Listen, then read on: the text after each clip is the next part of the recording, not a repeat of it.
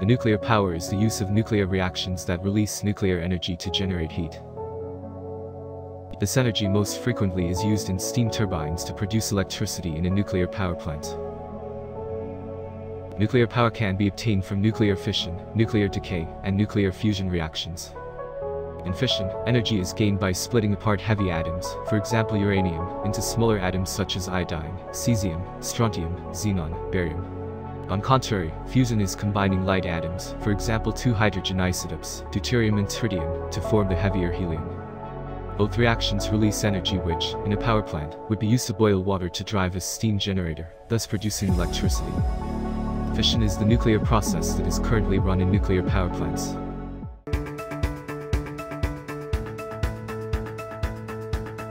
Nuclear power plants are thermal power stations which generate electrical energy from heat. They consist of numerous buildings and facilities, the most important of which are as follows. The turbine building houses several turbines as well as the generator necessary for electrical power generation. The containment building where the nuclear reactor is housed is made of meter-thick reinforced concrete. Inside this building, nuclear reactions take place where water is heated up. The cooling tower, which can be as tall as 200 meters, is where hot water is cooled.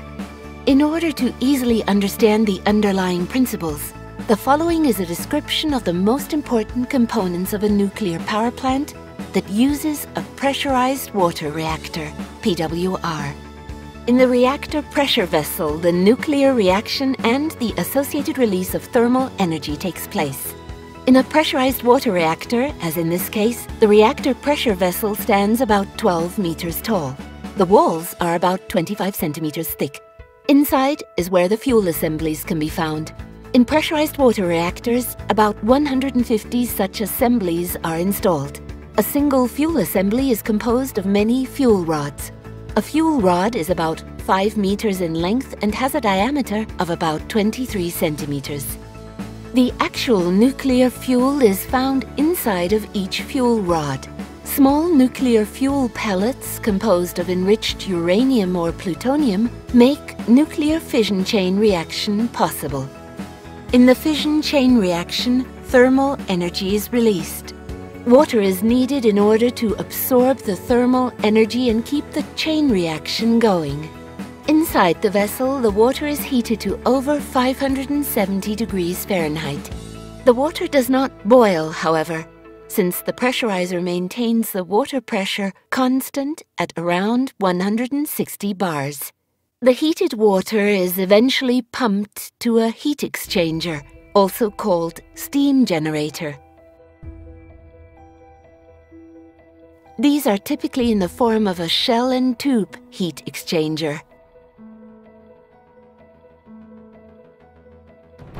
Hot water flows through the U-tubes, heating up the metal of the pipes so that any water inside the heat exchanger begins to boil.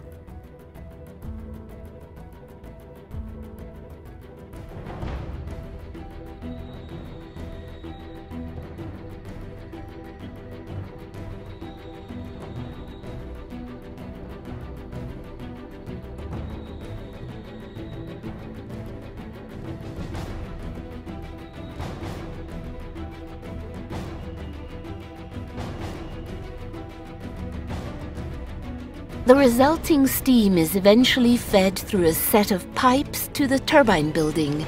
The steam first drives a high-pressure turbine and then is typically fed to 2 low-pressure turbines. All of the turbines are connected by a spinning shaft to the electrical generator, which in turn produces AC electricity from the shaft's rotational energy.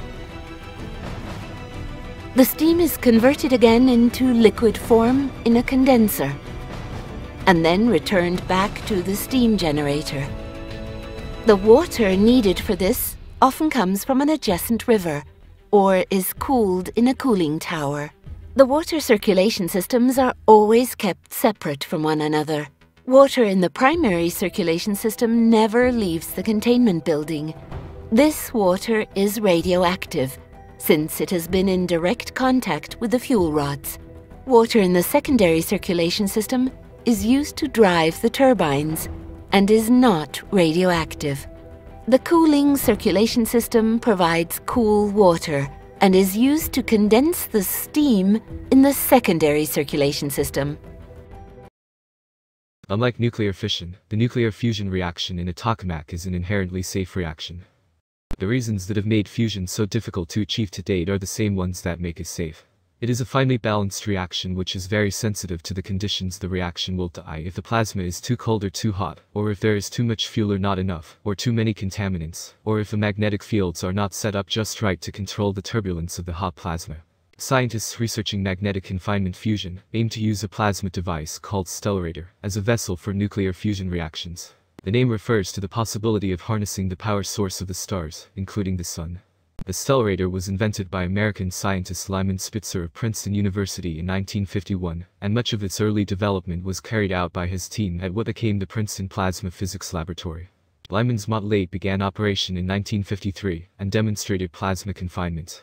Larger models followed, but these demonstrated poor performance, suffering from a problem known as pump-out, that caused them to lose plasma at rates far worse than theoretical predictions. By the mid-1960s, Spitzer was convinced that the stellarator was matching the Bohm diffusion rate, which suggested it would never be a practical fusion device. Since the 1990s, the stellarator design has seen renewed interest. New methods of construction have increased the quality and power of the magnetic fields, improving performance. A number of new devices have been built to test these concepts. Major examples include Wendelstein 7X in Germany, the helically symmetric experiment in the US, and the large helical device in Japan. There are mainly two problems when it comes to fusion: the heat transfer and the magnetic confinement. In a nutshell, fusion reactors are nothing more than glorified pressure pots using high-tech stuff. The concept of energy production is very similar to fission light water reactors. The main difference is that fusion releases more energy. We have complete control over the reaction, meaning if we stop feeding the machine with fuel, the reaction stops immediately. And lastly, it's not nearly as radioactive as fission. In essence, fusion can be achieved by heating atoms with 20 kiloelectron volts, and when they fuse, they release more or less 20 million electron volts. From that, you get a neutron with 14 million electron volts that leaves the plasma and it's captured by the blanket, which transfers the heat to a coolant, which can either be liquid like water or gas like helium. This is why the heat transfer is a problem. In the case of the 7X, it's one of the things that they are working on methodically to get it right in the next few years. The blanket's job is to make sure that the heat transfer happens precisely while protecting the outer parts of the machine. Remember, we are talking about extreme temperatures separated only by a few centimeters. Graphite is a good candidate for the blanket, but the problem with it is that if it decays due to the high temperatures, it will contaminate the plasma, hindering the fusion process. The alpha particle that is emitted with 3.5 million electron volts remain in confinement to continue heating up the plasma. Now you are probably asking, so if you need only 40 kiloelectron volts and you get 3.5 million electron volts, that is more than enough to get fusion going. Why don't we have fusion yet? Well, the answer is quite simple. Not all atoms fuse, which is a problem with the confinement. Then we must also understand that more than 80% of the heat generated is used to make electricity, while 20% keeps the plasma hot. Although you don't need much energy to initiate fusion, you do need the atoms to collide, and for that you need to increase the likelihood of collisions to happen. That is when the magnetic confinement comes into play. How a tokamak works is straightforward. You have a toroidal chamber, which is a giant circular tube or torus with coils all around it like a solenoid. This enables the plasma to be confined in a toroidal magnetic field, so the plasma moves in a circular pattern. The problem with this approach is that the confinement is skewed towards the center of the torus due to the nature of the system, and for a tokamak to be successful, we need to even out the confinement. To do that, we introduced a second electromagnetic field using a transformer. This generates a current inside the confinement chamber, making the plasma twist, which evens out the distribution and also heats it up. The system has several disadvantages, one of them being the length of the wires for the coils. Like I mentioned in my ITER video, they used 100,000 kilometers of niobium tin and or niobium titanium for that. If you want more information about this, I suggest you watch my video about fusion. Another disadvantage is the drifting of atoms due to the magnetic confinement. What this means is that the charged particles eventually are trapped by orbits that throws them out of the desired fusion orbit, or they drift away from the magnetic lines to which it was supposed to follow in the first place. Basically, deuterium and tritium are lost because of this, significantly decreasing the chances of fusion. To overcome this problem, they have to make the magnetic confinement stronger, which means bigger machine. Now you understand why ITER is so massive. The Wendelstein 7X offers a more elegant but complex solution to these problems. Although we all think that stellarators are something new, they are as old as tokamaks. Lyman Spitzer Jr. was the man behind the idea. What he tried to do was to find a way to eliminate the drifting of atoms in tokamaks, like I explained earlier. His key insight was to understand that by twisting the shape of the plasma, it would somewhat eliminate the drifting. So he devised an experiment by turning the torus into an H-shaped tube. In his first try, he managed to heat the plasma to 500,000 Kelvin, but not much more was concluded. Keep in mind that this was during the 1950s, so achieving 500,000 Kelvin was quite a feat. His second big insight was to realize that the H-shape was not necessary. What he really needed was to introduce helical field coils with currents at alternating directions throughout the length of the torus. This alone would create the desired twisted magnetic field, giving birth to the classical stellarator. Although this was a clever insight, the problem of drifting atoms is still there. It was only with the advancement of computers that the stellarators regained credibility. Supercomputers gave scientists the ability to understand how plasmas behave in extreme electromagnetic fields, and by that, they were able to design what is now the 7X. Shaping the magnetic field is crucial to any reactor, and the 7X shines because of that. It is comprised of a 5-fold symmetry torus that helps shape the plasma field lines. This is important because it enables the machine to handle longer plasma times without the need of extra power. This approach is more elegant than tokamaks for a few reasons. It eliminates the necessity of a transformer to twist the magnetic field, which dramatically decreases the amount of energy required by the machine. While ITER will have a total magnetic field of 13 Tesla, the 7X can work with only 3 to achieve the break-even state. Or so they hope. Wiring for coils are only a few hundreds of kilometers when compared to ITER's 100,000 kilometers. This has also an impact on time to build the machine, since getting this much wiring took almost 8 years for ITER. Stellarators can achieve stronger magnetic fields that do not require bigger machines to be obtained. Because of that, confinement is many times better than tokamaks.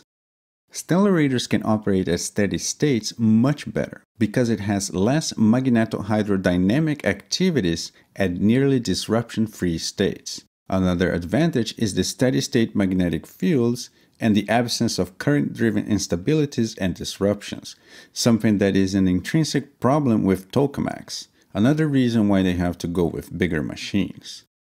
Lastly is cost. If it all goes well with the 7X, which is only a proof of concept, building a stellarator that can produce energy won't cost nearly as much as a project like ITER. Further optimizations, such as going from a 5-fold symmetry to a quasi-symmetric 4-fold symmetry, which helps eliminate harmonics and produce a field line with single harmonic symmetry, may help achieve that, because it effectively eliminates toroidal curvature and dramatically improves particle confinement.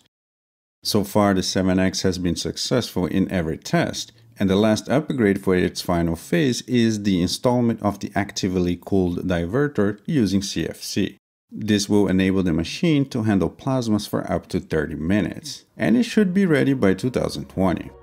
The future of stellarators depends on this final test, and if it all goes well, ITER will look really bad. Why is fission better than fusion? There are plenty of nuclear fission reactors that actually provide useful energy. As of now, there are 0 useful fusion reactors. It turns out that nuclear fission isn't actually too difficult. If you take some uranium-235 and shoot a neutron at it, the uranium absorbs the neutron and becomes uranium-236. However, this uranium-236 is unstable and will break into pieces to give you nuclear fission. Even better, it also creates extra neutrons to break apart even more uranium. Oh, you can also do this with plutonium and thorium. Fusion, on the other hand, is very difficult. Instead of shooting a neutron at an atom to start the process, you have to get 2 positively charged nuclei close enough together to get them to fuse. Without the electrons, atoms have a positive charge and repel. This means that you have to have super high atomic energies to get these things to have nuclear fusion. High energy particles are the problem. This is why fusion is difficult and fission is relatively simple. Why is fusion better than fission? There are a couple of problems with fission reactors. First, the starting material. These starting materials aren't just laying around. In fact, if you went looking for some natural plutonium, you wouldn't find any. The only way to get plutonium is to make it. The other problem with fission is the products. After this nuclear fission reaction, you have this leftover stuff that can be both radioactive as well as chemically active. It's just nasty stuff that you have to deal with. Nuclear fusion would solve both of these problems. It starts with simpler stuff. Although deuterium isn't always so easy to find, you don't have to make it. After fusion, you get something like helium or helium-3.